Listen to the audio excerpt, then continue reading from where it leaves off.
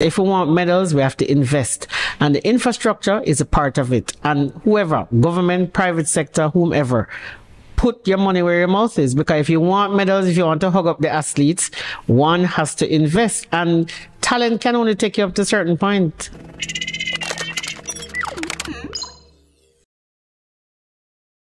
Jamaica went back on the podium in the men's 100 meters. We got a silver medal, the last big medal we have gotten since 2017 at a major championships in the men's sprints. You would think that Jamaicans would be overjoyed looking to the rest of the events to come. But guess what? We are so spoiled. It's mixed feelings as we look to the other days of action. Welcome to another episode of Paris Today. I am your host, Trishana McGowan. And remember, this is powered by Flow. Back with me, Daniel Blake, sports reporter from the Jamaica Observer. Hello, Trishana. Nice to be back. I love that. Yeah? You like being my co-host? Yeah, I haven't left this chair since last Friday. Are you not tired? And you're not leaving. Joining us, a woman in sports marketing over so many decades, Carol Beckford. Welcome. Thank you. Thanks for having me. You happy to be here too? Yeah, I'm happy to still be able to mix with young people and still feel... No. You're an ageist. People? I'm not an ageist. She said young people, and there's just one here. But and who is the young? Look at this though. With a big smile. Oh, Jamaica, like I said, Carol, I'm going to invite you in as our guest. The Jamaicans have been off to a good start. Initially off to a good start, but then we were dealt some blows. A silver medal on the track in the men's 100 meters, a silver in the triple jump for women, Shanika Ricketts, a bronze medal from Rodringer Campbell in the men's shot put. Your emotions? Well, let me tell you, as somebody who has worked with athletes, I tend not to react. And I haven't got over that part. I'm not quite the fan of track and field yet, so I'm still feel like I'm working. I've worked with track and field long enough. 1984 in Los Angeles. Yeah, show your age. We got 3 medals. It's okay. 88. I mean, Grace running that 21.76 against Flo Jo. And then the bulk of the 44 medals we've gotten is across 4 Olympics. Yeah. So it was 2, 3, 5, and so on. We got 11, 13, 11, and 9.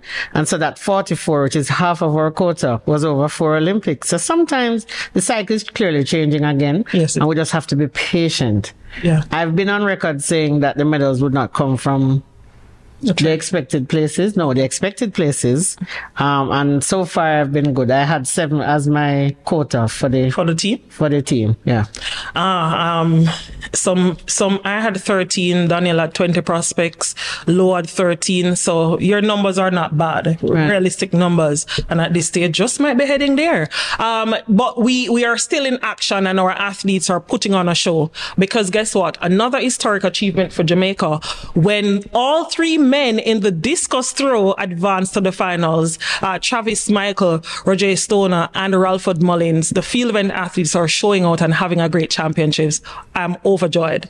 Yeah, and it's really important that all 3 did this, especially in the absence of Frederick Dakers, who 4 or 5 years ago, we thought that he would be carrying the torch. Obviously, he's had his injury issues. But for Roger in his first Olympics, Ralford as well, and Travis, who we've had high hopes for them to qualify in the way that they did is really special. And hoping that they'll be able to recover and that the conditions will be favorable to them as well, because we know that's a huge thing, especially for our athletes who, don't have the best facilities here in Jamaica compared to many of their competitors. So it's good that all 3 are there. It's now just to sort of refocus, reprogram their minds, and then just get ready for that final, because it's a possibility that they could cause an upset. I think so too. And you spoke about the conditions a lot of our field event athletes are faced with, and they, as a nation, our athletes continue to, I think, punch above our weight in terms of resources and the lack of thereof. When I went to training session with Travis Michael and Frederick Dakers, it was in the night by their facilities, and I had to be using my phone phone light to help them find discuss and stuff, you know.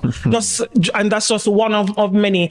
Carol, you spoke about, you know, in at the start, where we're coming from, where a lot of our medals are coming from over the last couple of decades as a nation.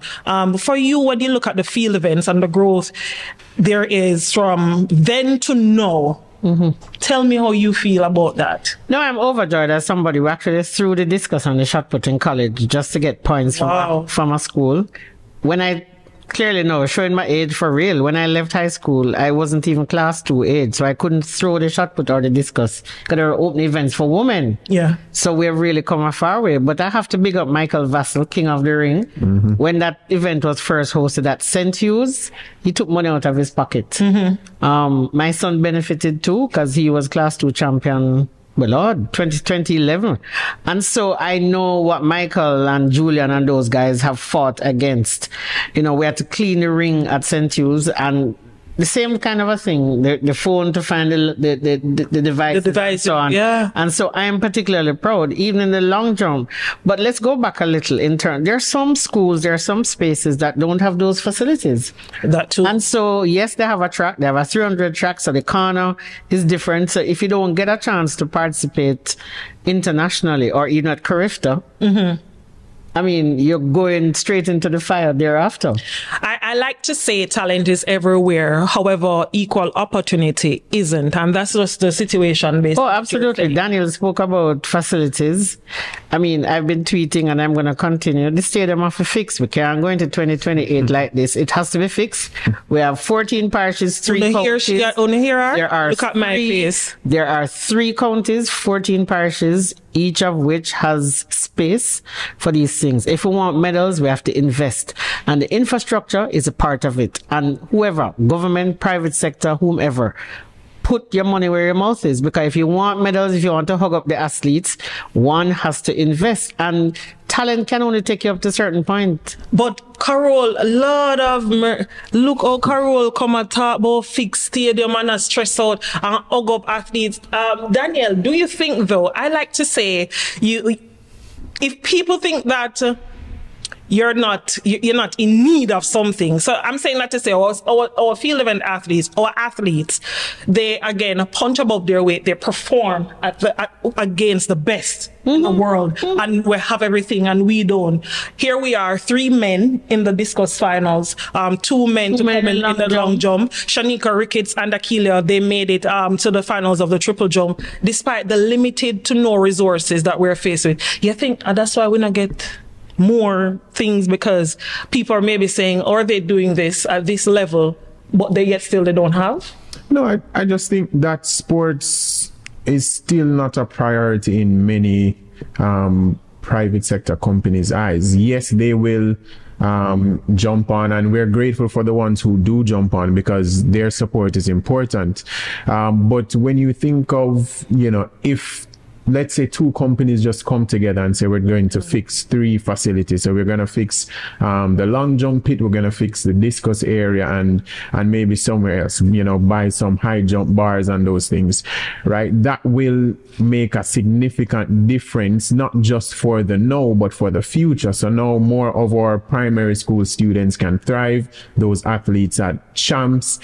So I think that the more our athletes do well, and I'm really happy that Rajendra got that medal as well, is that now more private companies will come in and see the value in our field events. But also speaking of value, we have 3 women of value in the women's 400 who got to the next round. I clap when they do well. Yes, Nikisha Price, who many Jamaicans predict as a medal favorite. Stacey and Williams looked really good. The heavily criticized Janelle Bromfield has also made it. Not for the work on the track.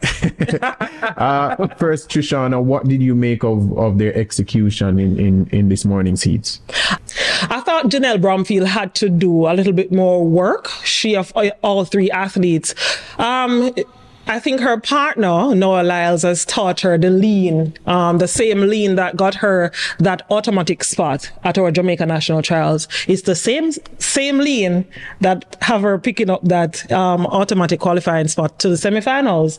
And I'm happy to see all three women there, especially knowing that we stand a chance of having two finalists as well as a medalist. A medalist, absolutely. Yeah. I think Nasser is probably one of the biggest threats in terms of the flat. But congrats to the women who clearly would have gone through. Paulina from the Dumrep. Yeah. Look Impeccable. Yeah. She'll make it tough. Oh, yeah, I know. But let's go back to the lean. VCB had the lean down pat. Whatever she learned at Veer. Yeah. The girls from Veer tend to we're good leaners, you know. And what's her name? Karen Stewart. Yeah, from St. Jago. Yeah. They had the lean. It was that lean. It was that lean. Caused the shared. Yeah, one shared medals. Yes, with Sharon Simpson, Shalane Fraser Price, and herself back in 2000. Yes, I think, let me tell you, so let's even talk back a little bit about Kishen. And he said it, he was inexperienced. He was trying to, he overstrode, if that's such a word, and he got caught and realized. And so the body is natural. I mean, VCB had fights with Felix. So I think it's something they practice. But it is part of race because he only ran up to that time, probably 7 events, which included our local events. So I never had much pressure with a need to do so. Yeah. And I think that worked against him. But a silver medal, and we're happy. Yes. Next thing the people them go say Trishana, I'm happy for the silver. I am overjoyed, a matter of fact. The silver for me felt like a goal. I'm just happy that our men are back on top of that point. We were 11th on the medal table, guys. Come on, Philippines is still without an Olympic medal in track and field. Carol, what? Listen. Oh, no. Come. Or I know you're at up with people them heading on. Them because I say we know business about Philippines and 2.7 to 3 million people. They look here. 76 years at the Olympics, 88 medals. When you do the stat, you're a woman of a particular age. Do Jamaicans ever care about what other people are achieving at the Olympics? Me just telling you, so that we're doing well in terms of our numbers. Numbers matter. It does. So does size, by the way. But that's for another program.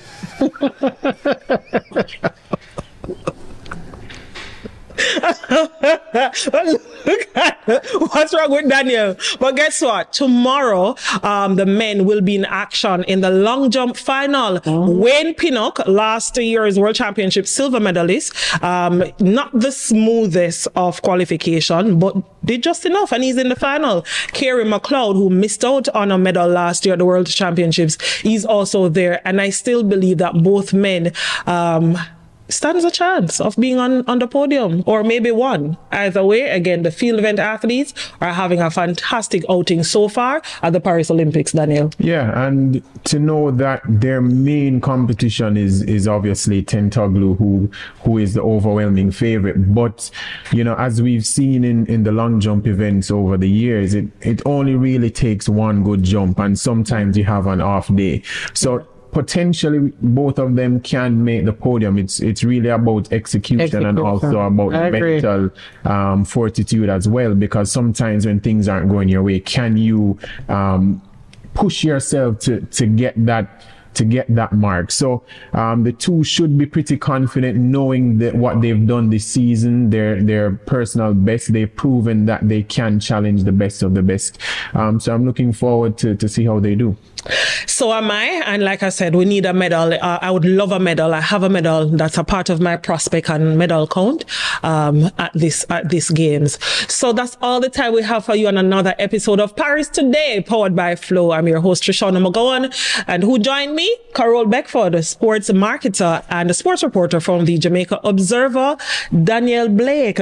When we join you tomorrow, it will be Independence Day. How old are we going to be tomorrow? 62. We are big people. Stay with us for another one.